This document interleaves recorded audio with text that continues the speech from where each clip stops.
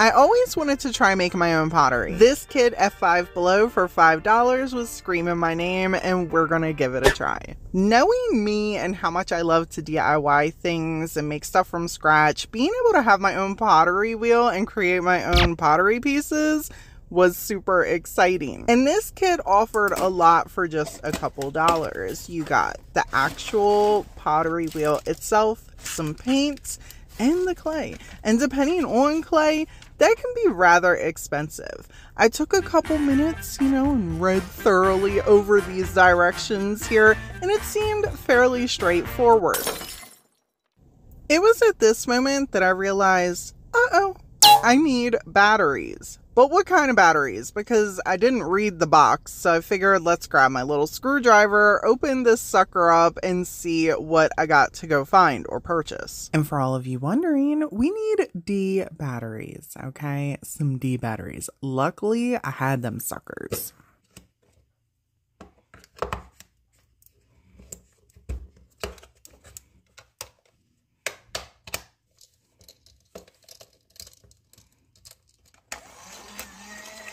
I'll spare you that noise for most of the rest of this section of the video. I took a minute getting everything set up, popped the paints in place. It recommended having a bowl of water so you could dip it for the clay, keep everything nice and smooth. Mind your business. I was thirsty, okay? I opened up the clay, and to my surprise, oh, this clay is nice. The directions recommended to kind of roll it around, rub it around, smush it down for a couple minutes. So I did just that. It was really easy to work with. If you struggle with some hand grip strength issues like I do, this wasn't completely awful. The clay was really smooth. I put a little divot in the top to get our pot piece kind of started and poured some water in there, and I realized that this is definitely heavier than our mechanism is ready to handle. So I just decided that in order to get it to move, we're gonna need to soak this sucker and dunked it in the water quite a few times, okay? We were definitely very smooshy going forward. I wanted to make sure that the weight didn't completely stop this thing from spinning. The wetter the clay was, the easier it was for my hands to just slide around the piece. What I noticed though was that even if I was putting like a finger on the inside and one on the outside and I'm trying to gingerly press, it still stopped the mechanism from moving. Just when I thought I had it going perfectly, the top edges started to wilt either outwards or inwards. The taller I made them, the more they wilted. So I started trying to take my hands and push it together, and then they went towards the inside. It was at this moment I realized the batteries were dying, because while it's only been a couple minutes for you here, I was at this for about an hour trying to get this piece of clay to work. I managed to get it going again. I was really happy about that. I added more water and I continued just trying to create the sides large enough to pop them up. Unfortunately, oh no. It stopped working. Now what do I do? Oh no.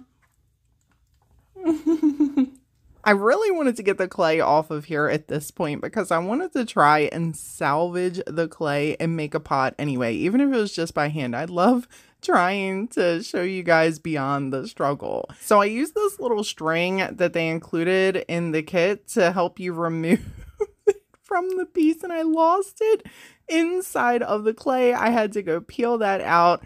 It was a hot mess. Once I pulled the clay up, I managed to get it working again, and then I didn't.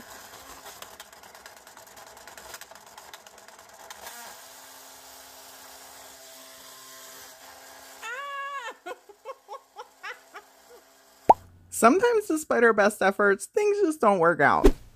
When my kids were little, one of my favorite things to do with them in the summer was to paint sun catchers. Obviously, the ones that I would pick up were smaller than this giant one you can pick up from Five Below for $5. I was really pleased with this kit. First of all, you get a large sun catcher. They also had another option for you to pick from that I've seen at the store. And you get a bunch of paints. You also get the little suction cup too, so you don't even have to buy that or have something hanging in your window to put this on. I do want you to know this is plastic. In case you're thinking it's glass, it is plastic. I did decide to switch out paintbrushes though. Grab me a thicker one because look at this teeny one. We would have been painting all day. Instead, I just grabbed this fat sucker. I slapped some different color paints on here, and quickly, might I add, because it was getting dark out. So I knew that if I didn't get this painted quickly, I wasn't gonna have a reveal for the video. I did use my heat gun to speed up the process, and I put 3 layers of paint of each color in each section on this sun catcher. This was super easy to do. I love how it turned out. And for $5 and the size and everything you get, I love that kit. I have been eyeing these printed canvases up from Five Below for quite some time. And today we're going to be giving one of these a try, not 2, because you actually get 2 in the kits. They're pretty large and the designs on these are really cool. While I love this disco ball joint, I knew it would take me a really long time to actually paint it.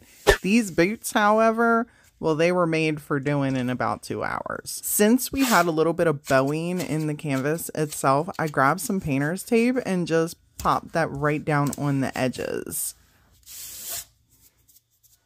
I really appreciate that the kit included these little pictures, kind of giving you an idea how they painted it, as well as the amount of paint options that you have at the bottom for each one of the designs. However, I'm gonna take some of these paints and kind of just create my own design. Even though they provided me with some paintbrushes, I wanted to use a thicker paintbrush on the larger part of the boot, so this way I wasn't painting this longer than the 2 hours roughly that it took me to paint it. And honestly, people, part of me trying kits and things like that is to inspire you to kind of step outside of your comfort zone, grab something you see at the store, give it a try, remix it into something that works for you. And I want you to see here how I took these boots, I added some shading, I popped different colors on here. So this way you could see that this would be something you could pop on your wall somewhere. And not just a piece that looks like it would go in a child's room. I also really feel like if you're not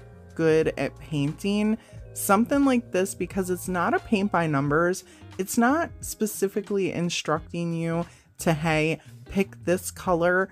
It's just giving you lines to kind of stay in and then create from within the lines. So you're able to have the freedom to see the piece as you would want it to be in your home. If I'm being 100% honest, this is one of my favorite kits I have tried from Five Below.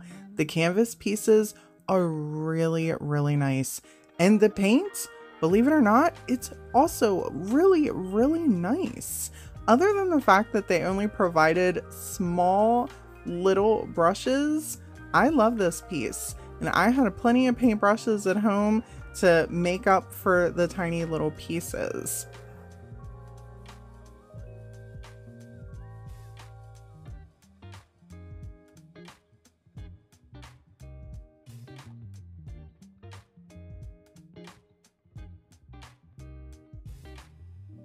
I purposely kept the flowers messy. I wanted to share with you that if you just kind of color in different colors in something like this and grab a black pen or a black Sharpie, you can go around the edges where you painted, creating little details, just bringing those flowers to life. And you don't have to paint it perfectly, but it will look like you did. It's not perfect, but I love how this piece turned out. I really enjoyed creating this kit. If I have more time, I could pop some more details in there. Let me know in the comments below if you want to see me try more DIY craft kits. As always, thank you all so much for hanging out with me, and until next time, bye!